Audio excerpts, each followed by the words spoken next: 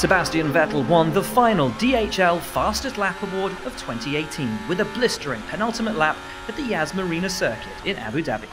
The four-time world champion on a one-stop strategy had pitted on lap 15 for a set of super softs.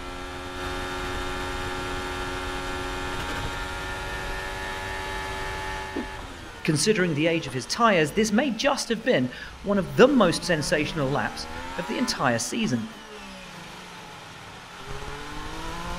Even taking into consideration the durability of the super soft tyres, they'd had to contend with a greasy track as it began to lightly rain, and the lack of grip that created.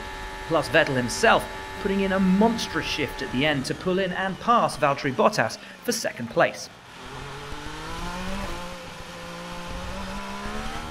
This was one final push from the German to bring a final smile at the end of a year which had promised so much.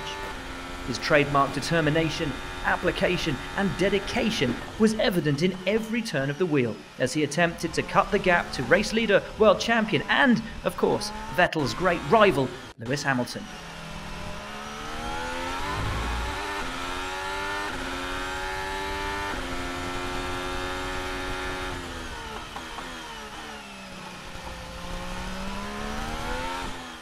Sector 1 was a 17.562, Sector 2 a 43.248.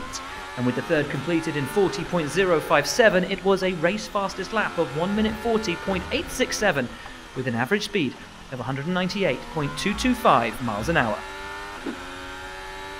So that win put the German joint third with newly crowned world champion Lewis Hamilton behind Daniel Ricciardo in second and top of the shop, the flying Finn, Valtteri Bottas.